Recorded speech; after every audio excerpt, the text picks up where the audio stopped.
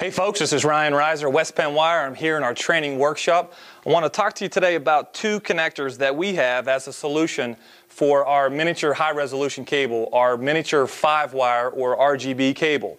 What I have in my hand is a CN-FS1BNC. This was the original. We still sell these today. This is the original connector that we came up with for a solution for that mini high-res cable.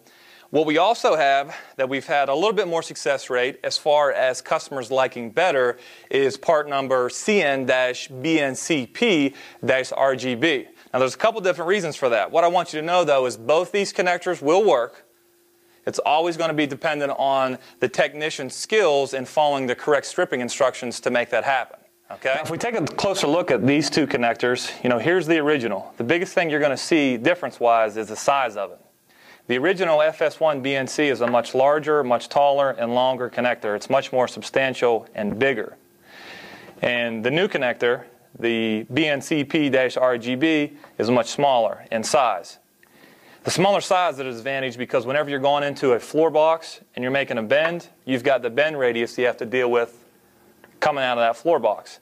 This makes that bend radius coming out much more forgiving. Now with our 25 gauge solid cable, you're still looking at 10 times the diameter of the cable, the normal bend radius statistic that you have to take a notice to. But this connector right here has a cone on the inside. It's like a cylinder that necks down or cones down. So whenever you have your cable stripped properly, based on our instructions, and whenever you feed this in there with your center pin and your dielectric, that white dielectric is going to form and it's going to push down inside there and it's going to guide that center pin so it seats nice and tight all the way up inside to that center pin that's already existing right there. So your center conductor will go inside, go up inside here, and then clamp on to the actual center pin. There's a window. Some people refer to this as the window connector that you can see when the center pin comes up into there.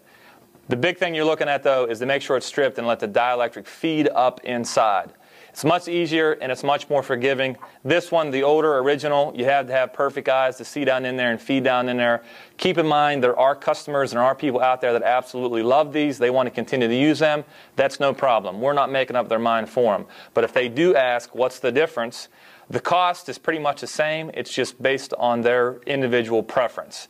We've had a much more successful feedback from this connector that we offer versus the old style. So again, the FS1BNC or the BNCP-RGB, got to remember the size, you got to remember the window, and you got to remember this next down to feed it in there. This may prove a better and easier solution and give them much more likelihood of successful terminations every time they use it.